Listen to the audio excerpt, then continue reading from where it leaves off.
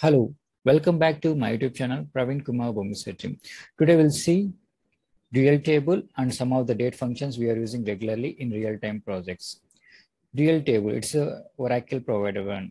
So in Oracle database only this dual table will be available. It has one column and one value. The name of the column is dummy and the value is X. So if you query select star from DL, you will get dummy as the column name and X. So this is one of the important interview questions they will ask, like what is the dual table and what is the data type of dummy column. So data type of dummy column is varchar 2 of 1. The main purpose of this dual table is to check the logic or to check any functions will make use of this dual table. Now we'll see some of the date functions we are using regularly in our real-time projects. How to get today's date. So if you want to get today's date by using Sysdate, we can able to get the things. Select Sysdate from dual. Okay. So what are the operations if you want to know, we can able to use by using dual table. Like if you want to know any functions, we can able to search by using dual table. Select Sysdate from dual. Okay. So that it will give today's date. Suppose today's date is 7th May 2022. I want to display today's date in hours format. If you want to display in any format, we will make use of toChar function. Select toChar of Sysdate DD MON HH in the sense like hour, MI in the sense like minutes, SS seconds. Okay. So if you see 7th May 2022, 10:42, 58. Okay. So if you want only hour, you can able to put HH. If you want only hour minutes, we need to put HH MI. So based on requirement, like a company's requirement, we need to display like this. So if you want to have by using toChar function, you can able to get the things done. My requirement is that I want to add 1 hour to the current date. Okay. So if you want to get the current date, we'll make use of Sysdate. So my requirement is that I want to add 1 hour to the current date. So if you see 7th May 2022, current time is 10:42, 58 seconds. So I want to make it as 11:42, 58 seconds. So we know that in a day, we have 24 hours. If you want to have 1 hour to be added, we need to do Sysdate plus 1 by 24. So that what 1 hour will be added to the existing time. That is 10:42. It will come to 11:42, 58. So if you want to add 2 hours, we need to add 2 by 24. If you want to add 5 hours, 5 by 24. If you want to add 1 day, we need to divide by 24 by 24. It will be Sysdate plus 1. So that tomorrow's date will come. So if you want to get like 1 hour minus now, we need to put Sysdate minus 1 by 24. So that like 9:42, 58 will come. In a similar way, if I want to add 1 minute to the current date, what we need to do? If you want to get the current date, we need to get Sysdate from dual. So that was 7th May 2022, 10:42, 50. This is the current time, date plus time.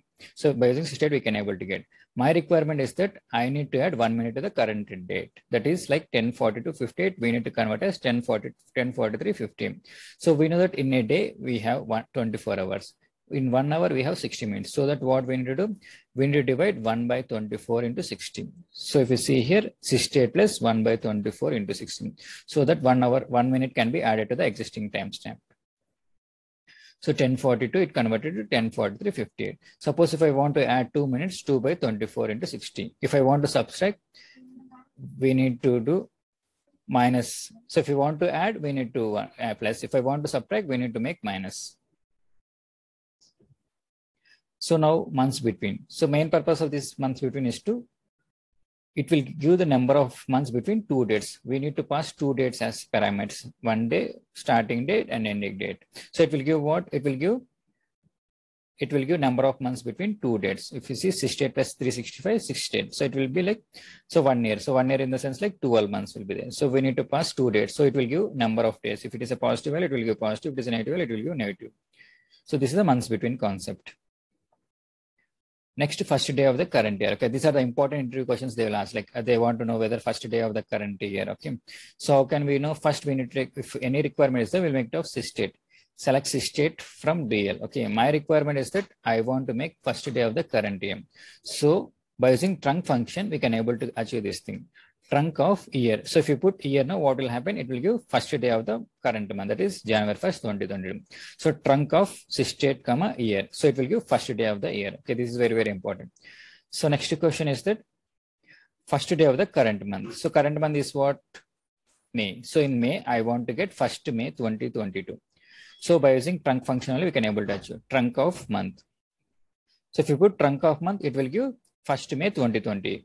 If I put if I want first day of the current year, we need to put year. If I want month, we will put month. Okay. So getting the point. So next, if you see here, one more important question is that last day of the current month. So in the current month, I want to know last day of the month. So last day in the sense like 31st May 2022, I need to display. So we have one predefined Oracle provider function, that is last day. So by using last day, we can able to get current month last day, 31st May 2022. Okay. So last day it will give last day of the current month. So next important interview question is that last day of the current year. Okay. So they want last day of the current year. Current year in the sense like 31st December 2022, I need to print. Okay. So if you want to do any this type of achievement and this type of queries, first we need to make of select Sysdate from them. It will do current date, that is 7th May 2022, 10:42:58. So for this query, so I'm trunking Sysdate, year. So it will give what it will give. It will give first day of the current year, that is January 1st, 2022. So if you go trunk of Sysdate, year, it will give first day of the year. So for this existing thing, what we need to, I'm adding add months. By using add months concept, I'm adding 11 months to the current, that is like first day January 2022. So 1st January 2022, I'm adding 11 months. It will give what? It will give December 1st, 2022. Okay. So if you get this one, no, by using last date function, we can able to get the things. So last day it will give last day in the sense like it will give 31st December 2022.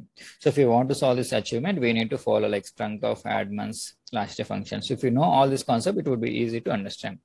Okay. So we'll see one more time. My requirement is that I want to print last day of the current year. Current year in the sense like 31st December 2022, I need to print. So select Sysdate from DL. It will give current date, that is 7th May 2022. So now by using trunk of Sysdate, year, what it will do? It will give first day of the current year, that is January 1st, 2022. For this January 2022, by using add months concept, I'm adding 11 months. So add months, what it will do? It will add 11 months to the January 1st, 2022. That is like, it will convert into 01 December 2022. So by using last day function, we can able to get January, December 2022. It will give last day in the sense like 31st December 2022. So if you want to solve this query, you should know Sysdate, trunk, what is trunk function used, add months concept, last. So if you know all this concept, now it would be easy to crack any interview. Okay. Now we'll see some of the real-time use case of these date functions. Okay. So OTP validation, you know that like whatever transactions to be done, OTP will be generated and it will validate for 1 or 2 minutes. Okay. So if you want to know by using Sysdate, we can able to get the thing. So Sysdate, that is the OTP generated time. And if you think like OTP is valid for 1 minute. So what is the answer? OTP generated time, does is Sysdate, and it will be valid for 1 minute. So Sysdate plus 1/24 into 60. So we're adding 1 minute to the current timestamp. Okay. If you see 7th May 2022, 6:32:54. 7th May 2022, 6:33:54. So 6:32:54 to 6:33:53, the OTP is valid. If the OTP is entered between the range only, it will be valid. Okay. So by using what, if you know the concept, now we can able to generate OTP and we can able to validate them. So by using what? Sysdate plus 1/24. We are adding 1 minute. So how can we add? Sysdate plus 1/24 into 60. If you want like 2 minutes, 2/24 into 60. If you want 3 minutes, 3/24 into 60. So if OTP is valid for 3 minutes, so we need to plus Sysdate plus 3/24 into 60. So this is one of the real-time use case. We'll see one of the real-time use case, one more real-time use case, that is, I need to get last year transaction. Current year is what? 2022. I need to extract last year transaction in the sense like 2021 data I need to extract. So by using what? Select star from, assume like bank table is one of the table. Okay. Where by using 2char only, we can able to achieve this thing. 2char of transaction date. Assume like transaction days is one of the column. Okay. So you want to extract 2021. So what 2char will do? It will extract into by. So only it will extract the year. And if it is 2021 match, then it will extract the real time. Okay. So this is one of the real time use case. Like if you want to extract current month, we can able to get DD, MO, NY. If we want to get today's date, we can able to get by using 2char get. Okay. So these are the real time use cases. So you should know what is 2char function, what is date function, what is DL table. So if you know all these things, it would be easy to understand any type of requirements. Okay. So if you like the content, subscribe and share the channel. Thank you for watching.